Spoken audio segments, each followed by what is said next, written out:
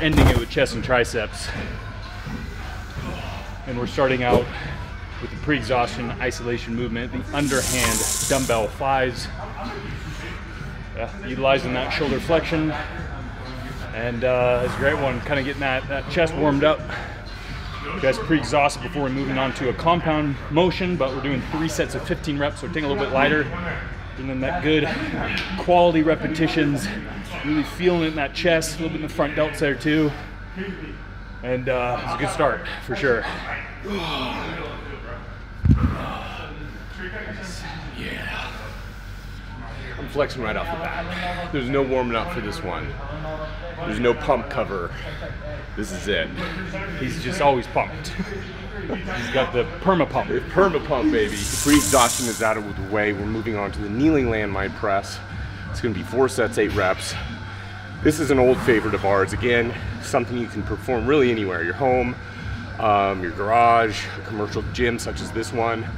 All you need to do really is shove a bar in the corner or use a landmine attachment like we have. You get on your knees.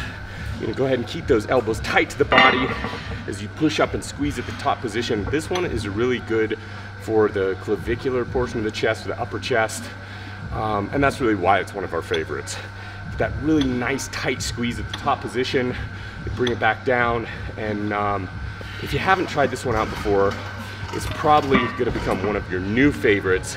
It definitely is one of ours. Exercise number 3, the alternating dumbbell bench press.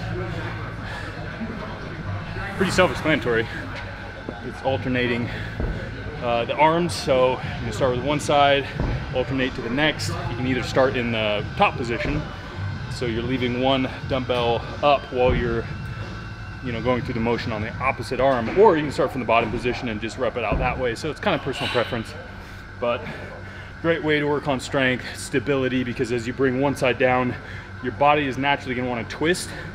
The other dumbbell that you're holding is going to help, that counterweight a little bit, but it'll still take a lot of core activation to keep that nice rigid straight torso as you're going through that pressing and alternating motion. Moving on to cross bench dips, we're doing it body weight. Of course, you can feel free to add some weight. What you want to go ahead and do is place it on your lap. Seeing as this is day 6, we've already busted out one prior day involving chest, involving triceps. We're just going to stick with body weight, but of course, the preference is yours. If you feel like adding weight, feel free. An excellent exercise regardless of weighted or body weight. Great for the triceps.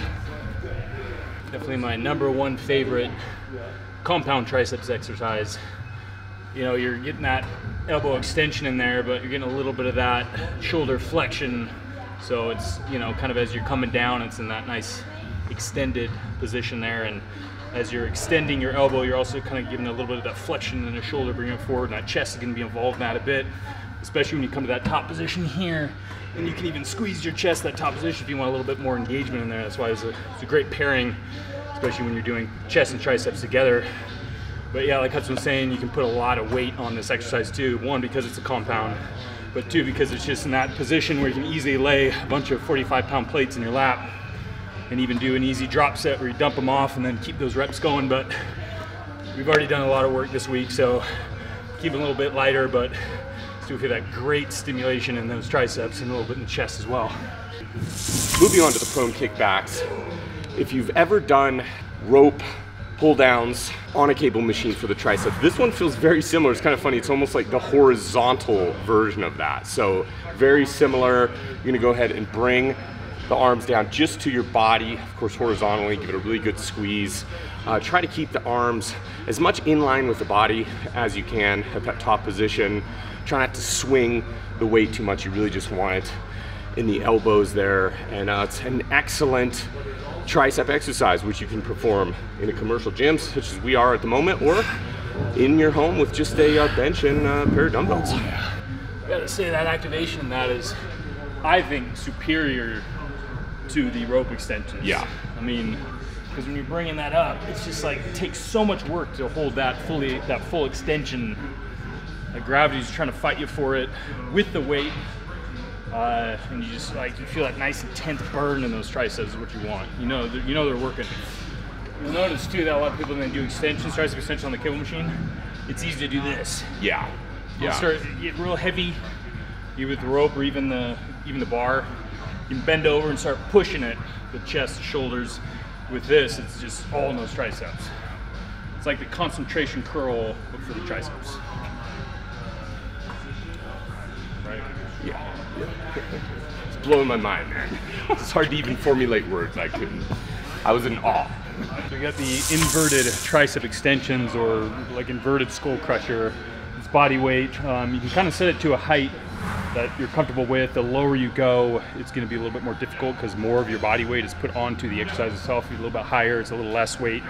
About mid-range right now, but it is still failure, so you're really just doing as many repetitions as possible until you burn out. There's 3 sets of that, so it's really just trying to take those triceps to their breaking point. Oh, another thing is too is that if you're like farther back here, if you're in more of a plank position, it's gonna be a little bit more difficult. So if your kind of butt's in the air, you can make it a little bit easier, so you kind of pick a point where your feet are placed is best for you. As you can tell too, it's kind of going past the bar, so your head's kind of coming under the bar. It just creates a bit more stretch, and it creates a bit of a farther range of motion as well. Take the triceps through. We're not going to complete lockout, as you can see, just kind of going right before lockout, keeping the time under tension, the triceps. But yeah, it's really just triceps are in constant work, constant stimulation, and since this is the end, you're fatiguing hard on this one. Nice. Yeah. We're almost done.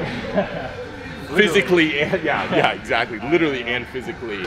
And we just want to take a moment to say, for all of those of you who have made it this far, or maybe who are just watching this out of curiosity, maybe you're going to try it yourself in the future, maybe you're doing it now. Thank you, because part of the reason that we stay inspired is because you do this along with us. We love doing it. We hope to do many more in the future, of course. If you have any great recommendations for another style of training, please let us know, but we're big advocates of being able to work out anywhere. That's why we really wanted to design this particular plan. So a huge congratulations for those of you who've made it to the end. You're almost there. Let's finish this off together. Couldn't forget the core. This is the final exercise of the plan. It's going to be twisting planks, 3 sets, 40 reps. So just touch your hip left to right 40 times. This is it. We do this, we're done. There we go. You can't really like scream in victory after that one because you're so winded you can barely even get up. 12 weeks. Congratulations, everyone. We did this together. A lot of people ask, now what? Yeah. I finished it. What do I do now? You can take a little bit of a deload week, meaning just kind of lighten things up, relax, recuperate. Start collecting your pension and retire to the good life, baby. Yeah. You did it. You know, unfortunately, that doesn't work that way, because just take a week off or something, you know, do some light training, nothing too serious, but then you want to get right back to it. You can either repeat the program, a more difficult program, or since you log all your weights and your reps and stuff, now you know where you've been, and you know that you don't have to start at the very beginning. You start it a little bit more difficult, or you start a completely new program. So there's a lot of options out there, but you can never stop. You gotta keep going. You're like a great white. You always got to keep moving. Yeah, or else you die. So, and it's the same thing with buff dudes. Yep. So excuse us, we got to go do some kind of physical activity because we're both actually about to die. We've been standing for way too long. Yeah.